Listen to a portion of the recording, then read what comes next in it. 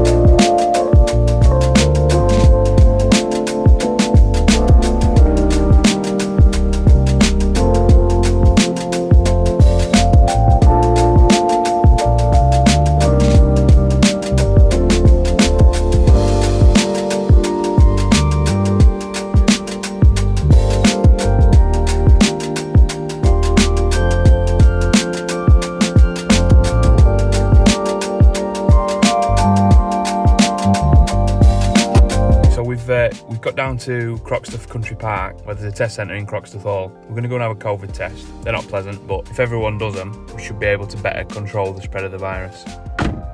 So I thought I'd take this opportunity to talk to you a little bit. Obviously we've not been able to get out on the golf course. Just thought I'd let you know what plans I've got coming up. And also I can show you this process of getting tested. Not everyone who subscribes to the channel's from Liverpool, so showing you this process might be a little bit informative. And it's also a little bit of a challenge for me because there's definitely a lot more people around than I'm normally used to vlogging in front of. Plenty of dog walkers in this park, so see how that goes.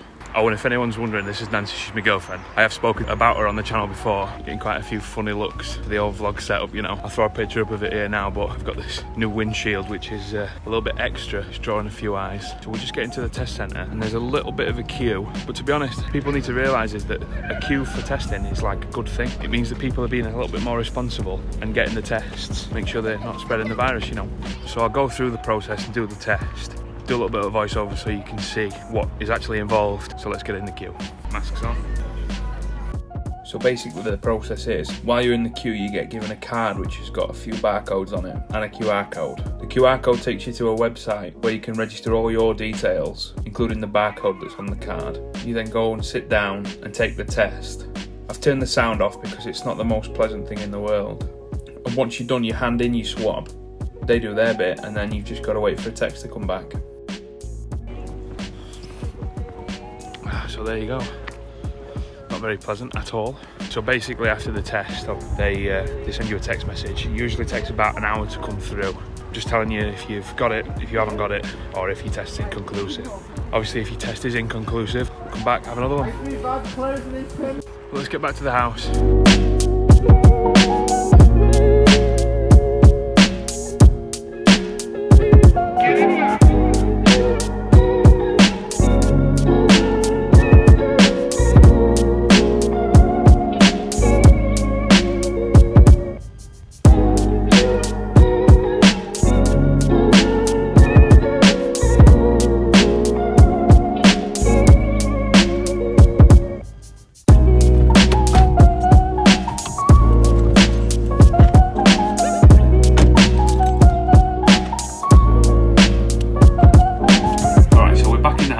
It's 7:20 in the evening. After we'd been out for the COVID test, we got back.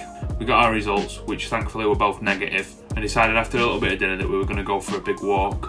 Obviously, normally on a weekend I'd play at least 1, if not 2 rounds of golf, so from an exercise standpoint, I needed to do something, and a big walk with a dog was a good compromise. I hope you found the documentation of the COVID tests informative. If you haven't had one yourself and someone's trying to explain it to you, I think they can be a little bit difficult to imagine. Hopefully from the video you can appreciate just how horrible they are, but hopefully people can understand just how necessary they are. And the fact that you get your results back in such a short period of time, we got our texts in an hour, is a massive benefit. I tested positive back in October and I had to wait 2 days to find out that I had COVID. The suspense was worse than the symptoms that I was experiencing. Thankfully I was all alright. So back to the channel and what's going to be going on for potentially the next month. So as I'm sat filming this, I've got a video coming out tomorrow, but to you that'll be the video that came out last week, the 3-all match with my brother. I hope you enjoyed that one, and hopefully you can appreciate just how difficult it is losing to your brother. So this time next week there's another video coming out, and it's the last round that I managed to play before the lockdown came in again. And it is actually a full 9-hole course vlog. I got asked a few times about the 9-hole course, which is attached to my home course, after I mentioned it in the Home Course Diaries intro video. So it's a mix between a 9-hole course vlog and a little bit of a course review. I've then got 2 videos planned for the My Game series, and when I say planned, at the moment they are just plans. I stepped it up a notch on the planning of the first video, with a script, some research and even a shot list. The video was going to be about putting, and my intentions were to either film it at the practice green or on one of the greens at Allerton, but obviously with golf courses closed, I may have to rethink about how I'm going to go about filming it. I do have the put out mat, which I reviewed in November during the second lockdown, but we'll have to see how we get on. My intention for the second video, which is a My Game series video about my handicap, was going to be filmed over 9 holes at Allerton, but I'm definitely going to have to look into how I can adjust that so that I can get a video out during this lockdown. Let me know in the comments below if there's anything that you'd like to see that you think I'd be able to film at home. I'd be grateful for any ideas. I'd imagine, as with most people, I'm really looking forward to golf courses opening again, and hopefully that's sooner rather than later.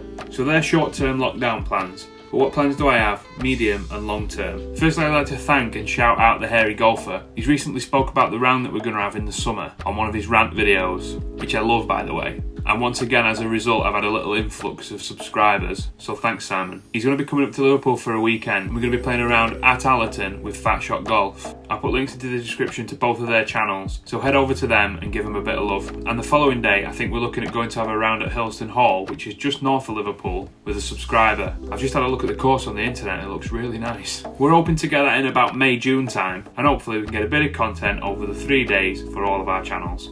Between now and then, COVID permitting, and assuming that we're not in a lockdown, I've got a few videos that I really want to do for the My Game series, primarily to get me game to a less embarrassing state. So assuming that we're allowed to play golf and golf courses stay open, there's a few courses that I really want to go and play, and maybe even do a little review of, and assuming that we're still allowed to travel to play golf, I imagine that there'll be quite a few rounds booked in with my 2 brothers and a couple of other mates who don't live nearby. And then the last little plan for the year, which I'm hoping to be able to make a few videos about, it's not fully confirmed, and again it'll be COVID permitting, is that I've signed up for a golf league, just for a bit of friendly competition. I'll probably do another video about that when all the details are confirmed, but keep your eyes peeled. So I know it's not the most ideal situation, but hopefully we'll be able to continue making a few videos, even though we can't actually play golf. I hope you've enjoyed this video, or at least found it informative. And like I said before, get down into the comments and let me know if you've got any ideas of videos that you want to see. Please consider subscribing, it'll really help the channel grow. About 50% of the people who watch my videos aren't subscribed to the channel. Stay safe, and we'll see you next time.